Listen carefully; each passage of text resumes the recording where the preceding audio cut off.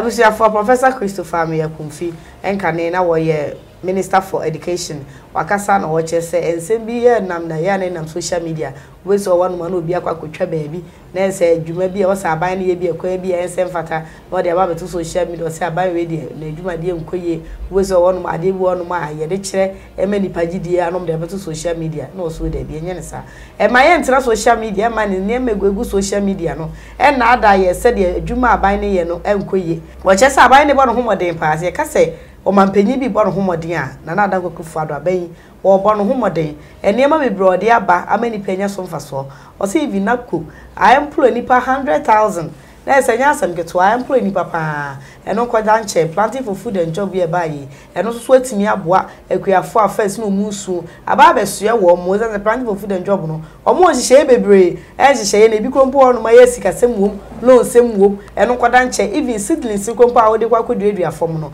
aba ni timi ma obi unya ko hu agric sectors no mutimi ma obi na ne wo so kwa koduadua wo de agusunsuo ni ade bo se asoso edoso na wo ti iwadua na wudi no sia na ye be wait ye peden it wo pa Ghana for echo social media dey for social media enkasa social media dey o say propaganda enko na ku social media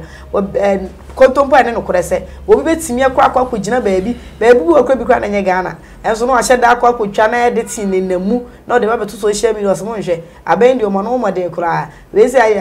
hospital na atiti apansam sa no ezuko bi ananye no kore o social media is all about propaganda it was ese me enyiya social media so enkasa de ko social media na ye de ni hwe ni nti no aban ne mo no homode na aban ne de obo no homoden obo ne homoden pa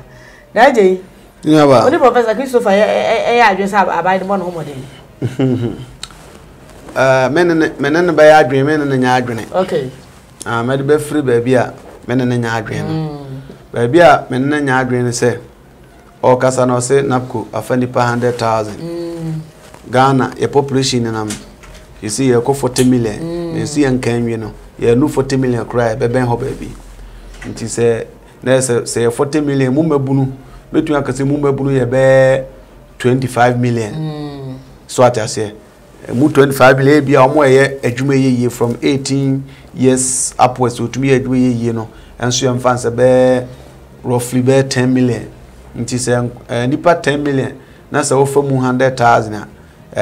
way below the belt yes unu be yes unu be bia e omusa nya no kwa na adwuma e ho de but se no 100,000 no be say eno na mampanyina ya wono mo so dey defend you say na make so can planting for food and job nso no wo che se nya no kwa na adwuma e ho de e na me so me che se no so ne de ono mampanyina ya wo mo dey defend you say osan kan for planting for food and job nti me ba ho nso nti se wo ka so wa fa nipa 100,000 out of 10 million 10 million youth unu be bia ana planting for food and job no say aye lucrative like aye akono kan e bia atwam na nya akono ampa me se na nsem obi ebrubu okra ye dene because ebrubu na ye dian ko yaban be ebrubu ye den aye fonso ebru no omo ya afofo na akuafo osu nti se no which is sweet be no kwada nya ne kete eva no nto nche eti aye akono no how adanse be na modia fa ma mabunu a egu kuro kase mu a shoe shine ni ho anwa mugu nkofo store anim omo egu galamsey size omo pe galatu ana omo pe gold atu ene ayi mo ho dawro sen na matumi aboma nkofo do mo abagim because why ade no omo a ewo mfo na omo ye muslim omo ya we se bibi say koso nti omo ana asan ye meanwhile bia ke betumi atrim ema nipa na bedoso kra chen bia de ho no na ni dua na planting for food and job and anyam dua na say planting for was planting wood dua and am ka say nti ni dua no na bia ye bon de roma amanfo there be ade na ma yes you know planting for food and job no they will send a cut down ade ayeka but how accessible is it a procedure be na person o ye beneficial of planting for food and job na offer so I say ho da will be na mo and one say practice is be the planting for food and job by because nim officer person ko dua no by bia obekwa akwaje niam ene sa niam no and officer say why fu no person wonya agricultural the say idea efa ho obetumi de adua buru no ma ye brum na aban aso na se hefa no beko all this and many more are not being advertised. It is okay say aya kono a ehonmen Shatta no nya adwene and also you don't expect say obi abeka say omoden bo wosoro baby ana ne ya adwen na na say menya nru baby am ne ya adwen no o expect say obi ana oba ya adwen say omoden ana on twen say obi nkanche so omoden bo ya yenyina gitum Ghana ni bi opa no kre ba akopɛ say mampanin ana say aban bae the first 4 years in the office he was superb, he was doing well no oye adwuma but nukure ni nyame anim ni nukure eye ba akopɛ yentwantro second term nyema nkoye kura nyema nkoye nti saa na so yesechire kachire no so woni se woni se ne mankoye na Ghana fo su ni bi na meni aba so nim se usu bi aboa wo mo Ghana fo su ni complaints a menya ne de metie se be nsentro ntime na mama so da fam de metie na me kan okay but enye wangasa de wa experience. Oh, na Ghana ni experience my experience because me Ghana ni nya bia se na me ka petrol wasemi sabe me kwakoto petrol na ise do petrol na ba wona biara wo hwe gauge no me na bia me nya hu fuel station bia adem di kan hwe gauge say me hwe me car gauge ma ko hwe de bo awon board no so na me ato say ebewu because first we to hand cry to me do pagyan mu kakra sabe yensu ye ka susu kakre unya to na opie se ya onko bi no aka no sense ade che so akoto ope no ti say na say full 50 cedi out of order one talk just say one to cry 100 cedi 50 cedi bia na di kokoro maba 50 cedi ko di odi free akokoro mba asa so what I say enti ade a na ye first or mampani first term in office there he did well o hwe akwan bi kumasi akwa fa bia say bibia a stand still so somebody has to come and explain. It is amabunu no bi na no so che say social media ten no dabi nye social media ten social media nkofo gu wa ye wo me baba ho apemse efo okay ye omo no ohun kusie class ohun osono so that is creative fear and panic and no me baba ho so etina first time no na niam akoyie kakra but second time die enya kora nti obi kan ma Professor Ameyaw Akumfi nka say social media ten do e futu no dem on so mo nye bibia bati social media bia na odidi before I wobekọ de eye no so na before abekọ ba bia na ne ya adwen no so no wu ni say de na esi amampanyin ya to aba first time wa ye adwuma kama but time we no obi e complain say enkoye wu ni say ye de na aba de na esi amanfo adwen say bia amampanyin be ko ntine say no mfa boga nye soan no eye bia na say ye den before spirit of continuation ye lack who's a penifon say I'm for the channel to us. By before the I'm for the nyafro pen to us on at tegu. Okay. So what I say, that's the major problem I face. And we abayo mabako you know be as if you the first term no say oh boy oh not this is gua negu baby and no sane maniamano. It your man penin so you one of them. Obia open okra na nya party sema na say politics e did ni tipa be catch we say people are complaining. A lot. People are complaining. Roads are not being constructed anymore. This and that are not working anymore. Light of course, see the kakra. So what I say. But niema nkoyi. Eti. Amam for class dua class sonye. So what I say. Eti somebody has to explain. Adet na niema ekosa. Because sabe mampani unze obe continue. Sabe previous. Odi abura na. Menya sure because 76-year-old man there. Sabro ya granny. Emma Kofi yes so abroad ye woni mu oh said there mean to me kase mampanin so oye san kofo ni bia because wo ka age na so me di age ni bi asa nante ya onya mampanin ti odi abro ni fie oni abro magana o de wa ha na mampanin baaye ebebo sungu yesusie nto abaman no wa komapa de magana so ate ase okobetreham nyina ko gina wo kase bi hu bo mpa ye se urade ntie no na wadwempa so nyakopon ewe nyina ma na sabe transo be dia brode a ene na ehwe adache oni nyakopon nkomodi pa nkomo no be de yi pa se che wada ya be bu esuli a ene ne ade but I don't want to believe that nti baby amene Professor Ameyaw Akumfi ya adwene ohwe aban baaye no in terms of technology nyama bebrebe na akoso a esanse technology ni pe a believe in it no so nti adwene nko ho ba nyama bebrebe na ban no aye in terms of enema nan kakane no say passport kura no open passport nya fe na kugina kosala tenten bia the passport application center aba by the courtesy of the vice president say so show them kekra na procedure offer so paper na answer card no call baby digitization of the buy on oko baby na bo location paper na a director na all these and things are some of the things are bana ya I was say de ye bona baso ho obi so ba say no no media ni o ba say media ni a eno e man for employment omo enenam an omo bo digital address system no ye de bebo okwan no workers ni enti omoka okay see actually ka no so ebe nya bidia komana busuafo adidi nti maduane say aduane de sebe engu street na akọ na kota bia di wadwuma abeye na kire aduane a wo se odi so atade na se nti wo hwehwe sa ne me di a nanka ko ba sa ne manyina se asate akoda eno ne ade a na bi mu nso hyeda ko gina baabi ti se na meka kaaso akwan so nsu ato America kranso yi fa ho so what I say it is so if ka so akwan na gana fo mpanifo ma hu gimi no twini gena se benyamo enema bi hwa ye exaggerate ye kama na broso dodo because ye ade be friend nature call and nature disaster natural disaster untumi nya hohwe se nso beto ba bia yiri na emom se kwa na nye ene nso asa yiri na ye ntumi nkode a eno de na wo ka udika na ka so akwan ye express road na se nsu aton se nsu ayira beta so a hey na menti ase because America of all nations nsu to to kromo yiri ana wonti bi da America of all nations even a time came omunya blackout kroni nyina dumi kromo ho nkan nyina dumi a time came mfama kase bi onso mo mfama tutu ndin Katrina Vida unya ko akora ba yo nyina ombenya bi kromo a ni nyina ade ede be esie enti natural disaster the unyina so mfa mu aban for okay so what I say name what is right na we say ede be and what is wrong na we say can ye correct no enti se hodo kasa ho kaka dem na ya dwisa aban no ye adwuma ogusu a ede na egu akwam se be ya ti so we rely over more than 20 years realize stop your Ghana ha so master guso mo yede be guso revive no all these and things are me hu say aban no o ka no ho a o yere no ho ye neman bi ka ho a aka be better but ntida na atia ba mu no ene problem me wo nti professor we futu no wo tu maburu fo dia ene ontu o ma so ba so futu ye papa de be tena internet so because say no we asna etie no it's all about internet it's a futu ye de be tena social media it's a futu de be tena internet so awo ka say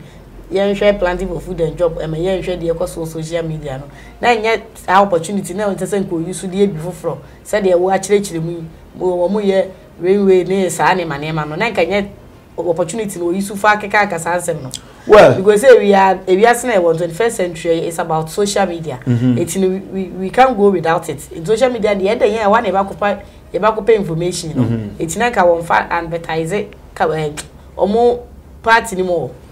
well say ene ono so e party ni ena ne ma mo kan so mo kan tia party no enti ka oba address issue no de anka no ano no because baby e tikira boa no ehwa na eja no social media na eya nkofo de nsem ne fa nti so nso nya kwanya social media also responded to nsem a ye ka office enya no korenti aka ne no ano na emu na nka se wana wana de kasa anka onfa mu be 20 minutes pe address sa de no na nka onsanso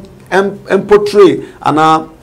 oma accounts about the party no niam oma ye ene baby ankofo a hiamwa no obetumi ada toma de be omakọ danse bia wana wanya de be kan na social media nyan kran edia social media 100% eniam na ba hon mo a about 80% of them no correct so at as biwa en kontompo ene no correct said there but dodo na nso ya there it's actually ana exist ya there wo ho nti so kan so futo kase there amfa komo oluman so oluman wadawroma sisi nyama nsheda nkoyi amanfo complaining ntuo bibia ye fa ona ankeka ne opepa ode share ife ode ye we no o first time in office no safa sa onka na bibra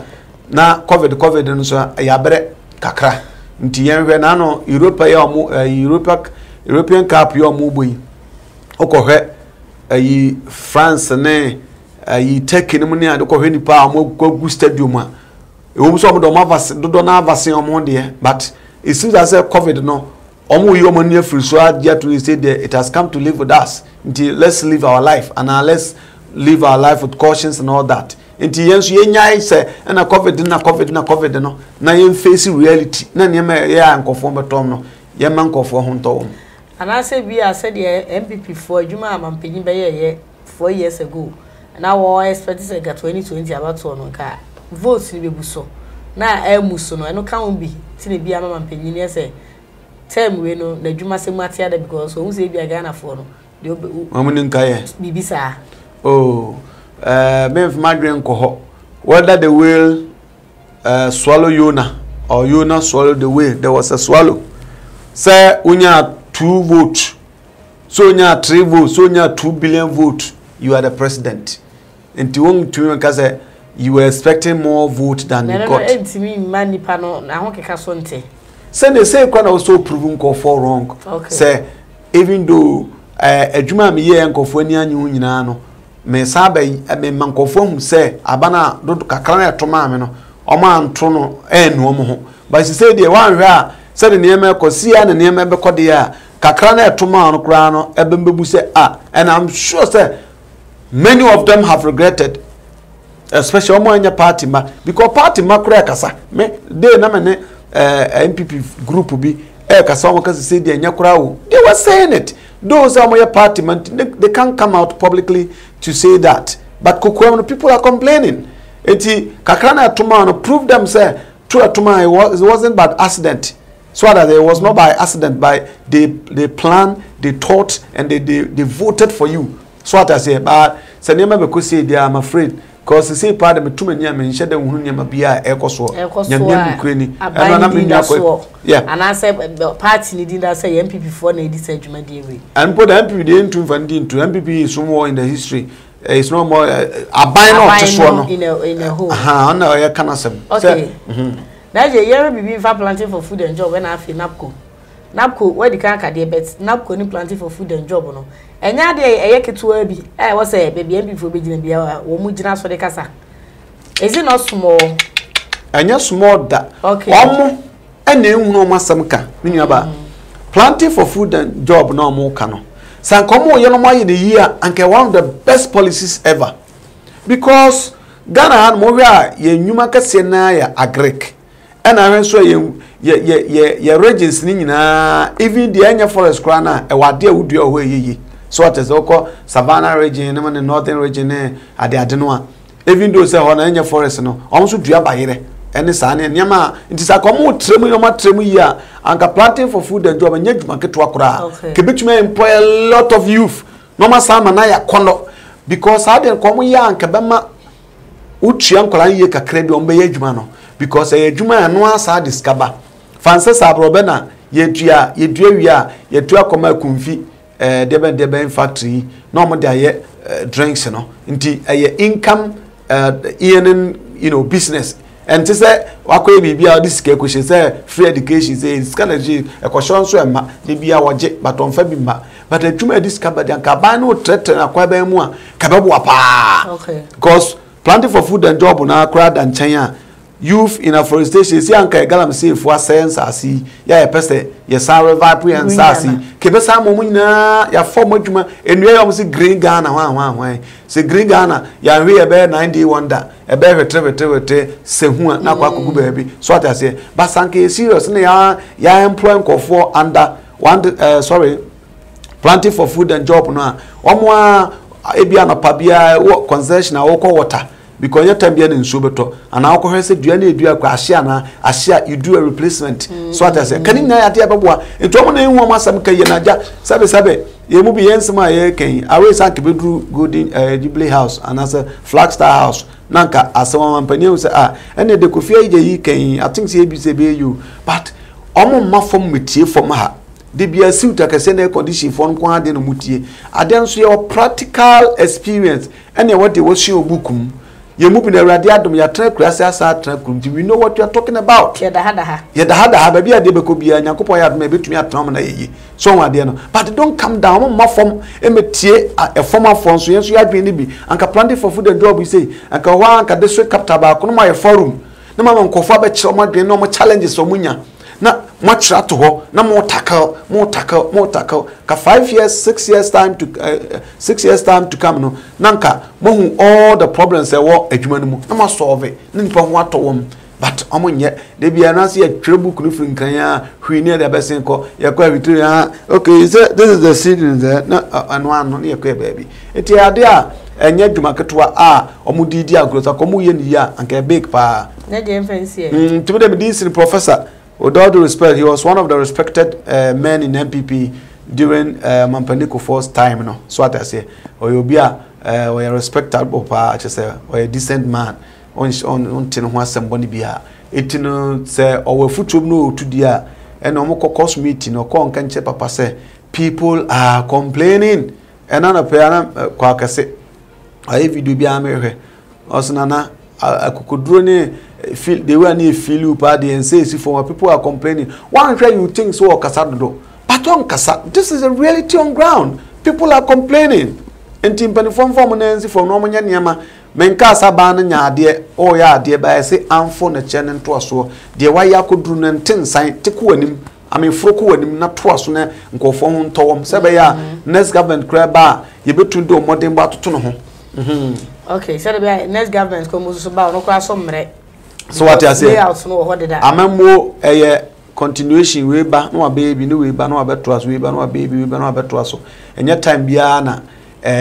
wo se ye toto ne ma ase timi dia me ade ba ko a dako so unsa masonam street so a na ye fighting for national development plan national development plan ye use party manifesto any party de ben de bia biem ye be use national development plan to ba na say housing efie adan na abesi as aban bia ba no share adan bia sia you continue that one before you start any other one sa kwan no bi ya enye se kwa ba ko NPP nya di so mu nyina aban ba ko bo se kwan o se eastern corridor de bia eastern corridor onto that abai free runs and eastern corridor roads to be constructed and so aban for ba eastern corridor roads what is your reader nti sanke on national development plan ka sa ne mo nyina ensi the some days once na nadia TS street na ma organizing conforma you cra placards e de chirempanifo a we need national development plan all right we see the most here na e be say share bi adom do yin na we need a judge for ma me na eji e na tina so twetwe nkomo yakra mo e be say share